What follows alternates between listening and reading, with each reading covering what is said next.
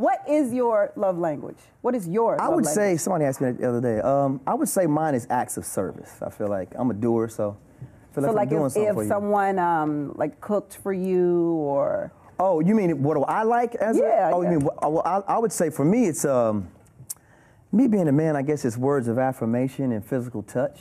Oh, we have egos, so we like to hear we doing like doing to our hear part. You good. Yeah. If you say we cutting the grass good, then we're gonna make it look like a golf course the next time we cut the grass. Okay, that's nice to know. I'm glad to know that. That's gonna help me in my marriage. Look at you, dropping jewels up in here. We love it. What is your wife's love language? I would say time. Spending time, I think. Yeah. Yeah. So do you, because you're a pretty busy actor and singer, so do you get to give her a lot of time? I think so. I mean, I guess it might be more a question for her, but I think I do a pretty good job of it. I mean, it's kind of it's kind of new, actually being. Yeah, I was gonna say this whole marriage thing is new. Yeah. So how long have you been married? Well, it's only been about 7 months. 7 months. 7 months. You have a baby on the way. I do. Who told you that? I saw. Did you saw it? Yeah. Yeah, I do. So it's kind of like wham wham. Yeah, but we've been together for a long time, for a few years now. So for all the women who've been with a guy, when you say you've been together for a long time, what's a long time? 5 years? A little longer. 10? No, like right in between, 8. like 7. 7? Yeah. Okay, so for those women, Keith, right, who are waiting patiently, right, and they've been with a man for 5, 6, 7, 8 years. Yeah. What is it that they need to do to have the man finalize that thing like you did? I don't know if it's anything that they can do as far as them finalizing. I think it's a case-by-case basis, but I think a man knows when he knows, and he's not ready until he's ready.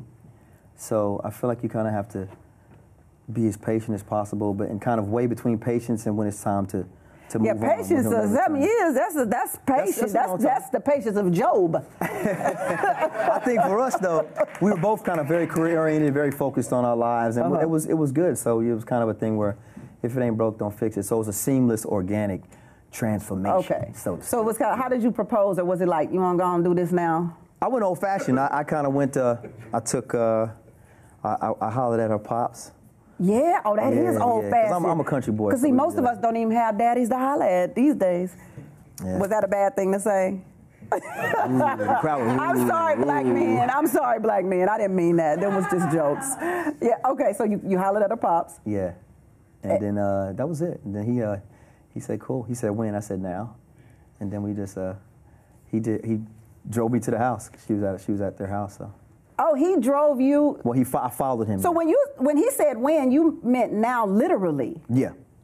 Oh, so you asked him right when you wanted to do it, not a couple of days before or anything like that? Yeah, right when I want to do it. Oh, wow. That's kind of how I do it. If I'm going to do it, I'm going to do it. If I'm not, I'm not, so. Oh, okay. Let me do it while I got the, I got the goof to go do it. Let's go do it. You're like, yeah, hurry up, give me that, hit that pedal, pops. I remember having a conversation. We were at a party, and I don't even know. I think it was a Halloween party. I don't remember. Okay. It was some party, and we sat in the corner and talked for a very long time. You may not remember it, but I remember it because you're Keith Robinson. Okay. So I just thought it was the most generous conversation ever in terms of you just having the nicety to sit down and have a conversation with me. And what you talked about, what I remember specifically, was about you talking about being the Green Power Ranger and your journey. Really? Yeah, you talked about your journey. Did y'all know he was a Power Ranger? No. I must have had a couple glasses of wine. You talk about Power Rangers at the party. But it was a story. Like, it was, you were telling me, I guess, what your journey was to where you were at that moment in time. Yeah. And I found the journey about the Power Ranger story pretty fascinating. Yeah. And that's kind of what I like to talk about on this show. I like to talk about people's journeys because every one of them is different. Yeah. And people get discouraged, people get impatient, and people lose sight of their dreams because it's not going necessarily how they want it to go. Right. And that, when I found out you were going to be on, that's the first thing that came to my mind was that Power Ranger story, because it was something about you weren't even supposed to do it, or your agent. It was something crazy surrounding that story. Power Rangers, because that was actually my first job ever in Hollywood. That was a thing where, because I moved out to LA as a musician. I was in a group. We had a deal with a record label. We got out of the deal. We moved out here kind of on a whim. We were kind of living from hotel to hotel. And I had met this young lady who was an actress. I actually met her in Atlanta. And then she said she lived out there. And I said, well, I was just kind of really just trying to reach out to people that I knew once we got to the area, because we didn't know anybody but each other. So I went to an acting class with her, and there weren't enough readers.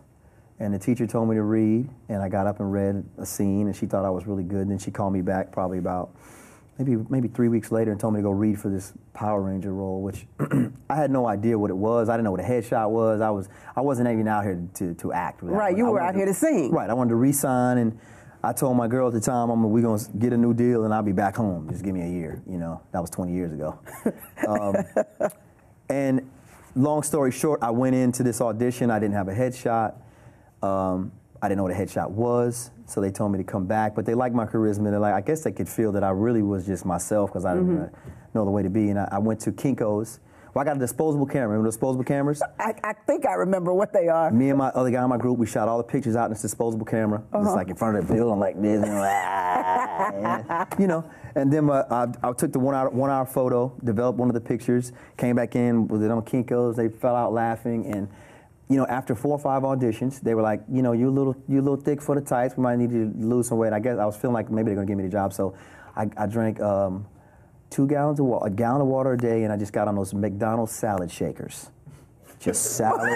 Remember them salad shakers? It's a true story. I don't even think they sell the salad shakers anymore, right?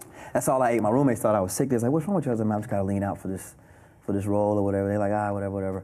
So I went in and I got the role. And I called my parents from a payphone because we did not have a phone yet in our house. And I told them, turn on the TV Saturday at 9 a.m. It was like, all right. And there I was, flying a plane, beating up aliens on Fox. That's pretty much how I started. Yeah. That is wild. Yeah, it was a blessing, man. It was like out of nowhere. Just boom. Just boom, yeah. That brings me to another part of your journey, because you did move to LA to become a singer. Right. And then the trajectory kind of changed and you became an actor, starting with Power Rangers. So how do you feel about when there's something in your heart and your gut that you want to do so badly and that you dream of, but then there's some other force that is moving you in a different direction? Right. Well, I think you have to go with that.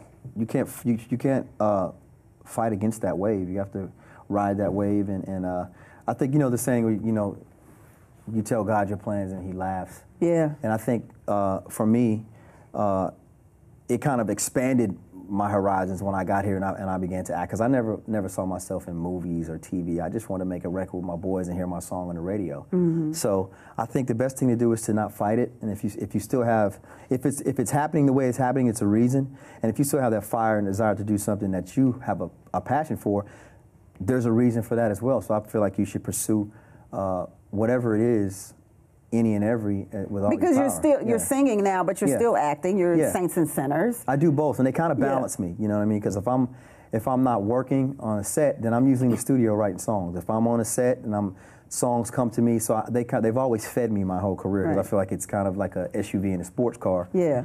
We're headed in the same direction, just in a different vehicle. So it's just really expanded my horizons as far as being able to create in a different way. Does one get jealous of the other? Like, because your acting career is, people know you more for that than for your singing career. Are you a little bitter or jealous at the fact that the acting took over the singing? I'm not bitter or jealous. I think it's a blessing, but I think it took me some time to evolve, because I think right after, say, like Dreamgirls, which was, that came out in 2006, which is almost 13, 14 years ago. It's been a minute, yeah. And we performed at the Oscars, and I'm on stage with Beyonce, and you were nominated. Well, your song was nominated for an Oscar. The song "Patience" was nominated for an Oscar, and Keith wrote that song. Thank you. Yeah. Well, no, I didn't actually write it. I performed it. Okay. Yeah, because that was one of the new songs that Saidi Garrett and another gentleman, forgive me, wrote that song, and "Love You I Do." But I was the lead on the record. But I felt like after that, being on a stage with 1 billion people, that the doors would swing completely open and everyone would know. And then I found that a lot of people thought that I was lip syncing in Dreamgirls. I was like, what? So for a few years, I was just in shock. Like, what? How could I stand beside Beyonce and Jennifer Hudson and Jamie Foxx and be lip syncing? And be lip syncing. So it was still, I think that it got me in the door, but you still have to cut your chops and still have to grind it, the same way. I just think the acting has afforded me opportunities, like this one, to come here because and do my music. So it's kind of been a blessing. When I see your song on, I listen to a lot of XM. Okay. And I see your song playing on XM, I snap it and then I shoot you a little thing on the Twitter or the thing. I'm listening to Key. But you also do something else with music. You are now writing music for different television shows, movies, and that type of thing. You have a whole company that does that? Yeah. Myself and Lenny Bunn, because I've always, whatever project that I was on, I would always harass the music supervisor to get a song in, like Fat Albert, or I did something for Blade 3. So you actually have a song that was on the Fat Albert soundtrack as well? In the score, because you were acting in Fat Albert, and so you have a song on the score. Right. Wow. Right. And Blade 3 and other TV shows, thanks. The show that I'm on now, I contribute a lot of the music there. And we've actually done entire movies, a movie called Divorce Invitation, and it's been a few projects. So whenever there's a music element, I'm always at lunchtime somewhere around a music supervisor. You're going, can I get one in? Yeah. Right. I have another movie coming out in March called Open. And you produce, direct? That's a different project. See, you got too many projects. No, I can't with you. This is actually a movie myself and Essence Atkins. Who we first worked together in Half and Half years ago. Yeah. And I put some songs on there. So it's been a great thing because I've always been able to kind of facilitate my music and slide it in and kind of work both angles. So talk about the project I jumped the gun and talked about. Yeah, the Greener Grass Experiment.